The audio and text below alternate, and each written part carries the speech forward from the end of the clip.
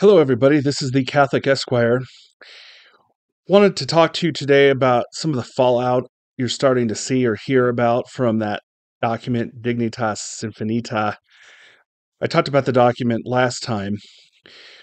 Since then, there's been a lot of discussion, especially on social media, in popular culture as well, about that document's statement on the death penalty. Basically, as I mentioned in my last video, this is an example of Francis effectively saying the death penalty is always wrong in every single circumstance because that's what the document says. Now, of course, this is a problem because this is not remotely what Catholics believe. This is not Catholic teaching. The document, in that sense, is teaching error, heresy. It's just simply inaccurate statement of what Catholics believe, and yet this document teaches it and published it to the whole world, misleading millions of Catholics and misleading the rest of the world. It's a vile document for so many reasons, and this is just one of them. But I wanted to talk about the death penalty a little bit. You know, since the Second Vatican Council, it's been assumed or believed that, in fact, the Catholic Church is against the death penalty, that the teaching, the doctrine is against the death penalty. And that's simply inaccurate. Now, I'm not going to go prove to you why that's inaccurate. There's plenty of information out there where you can see the true teaching of the church on this subject. Ed Fazer provides probably the best articles and summaries of the church's actual and true position on this subject. What I wanted to talk about today was why are the modernists so against the death penalty? Remember, there's always agendas here, my friends, with modernism. It's almost never what they tell you on the surface. It's not because they have some love for human dignity. They don't. It's because the death penalty is very much connected to their theology, their philosophy, their ideology, and it's contrary to it. And I'm going to explain to you why right now. Remember, I've told you before this notion of Paschal mystery. I know you're going to get tired of me hearing me talk about this, but it's extremely important if you want to understand modernism. It's a distortion of the modernist view of Christ's work on the cross, what he was actually doing at Calvary. And as I've told you before, the modernist error here is that they're trying to remove the notion of sacrifice from Christ's work on the cross and simply replace it with a shallow notion of, oh, he just did it to show his love for us. But it's very important for them to remove this notion of sacrifice and redemption, meaning Christ having, as a matter of justice, needing to pay that price for all of humanity because we could not otherwise satisfy that debt to God the Father ourselves due to our limited nature. Because remember, God is infinite, not man. Isn't that interesting? But stick with me here. If Christ's work was a matter of justice,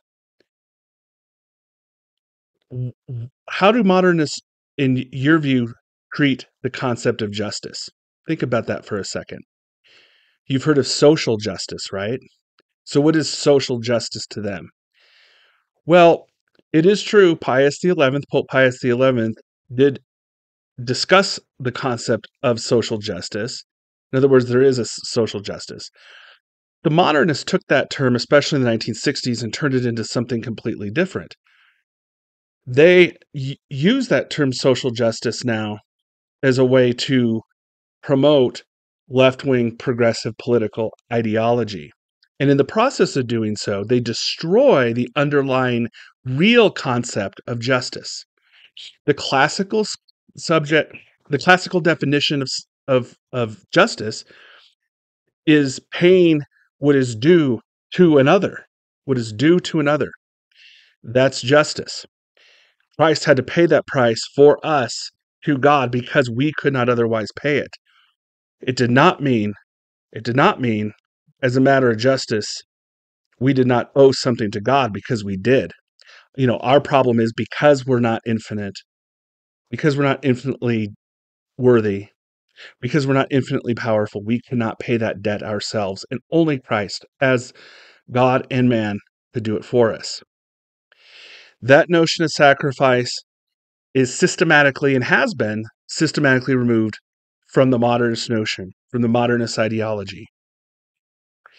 And you see this play out with that notion of Paschal mystery I've talked about. You see this played out with the new Mass. The new Mass removes the concept of sin, punishment, and satisfaction to God the Father for that sin as a sacrifice, removes that concept and replaces it with a Protestantized notion of fellowship, uh, shallow love, and congregationalism or community. They also are doing this with the death penalty, because what is the death penalty at its core? It's justice. It's retributive justice. And the modernists know that, and they don't believe in justice. One of their primary goals and tenets of the modernist philosophy is to destroy the notion of justice and at minimum distort the concept of what justice is, replacing it with this notion of left-wing social activism that they tell people, because this is what was contained in that document, dignitas finita, that you can achieve salvation through doing good works, regardless of what your religion is. That's what they are attempting to turn this notion of justice into, turning justice on its head. And so when you understand that, it makes total sense why they cannot accept the death penalty, because at its core, the death penalty is justice. And that's what the Catholic Church has always taught. Virtues, virtues, how important are virtues to St. Thomas Aquinas? Well, justice is a virtue, and they have to destroy it in order to change the church and in order to build up this new anti-church on top of the ruins of what they hope to be the smoldering embers of the old Catholic Church. I hope this made some sense. I hope you can see now why this issue of death penalty is so important to the modernists, especially those like Francis, who say there is no place ever under any circumstances for the death penalty. Because it goes back to this desire and need to destroy the concept of justice, which is a true Catholic doctrine, and it plays itself out through all aspects of the faith, including the Mass. Thank you for listening. Please share the video, subscribe to the channel. It really does help. And feel free to comment. I always look forward to reading the comments. They're always, well, most of them anyway, are really good. They are. So thank you for that. Have a wonderful day, and God bless.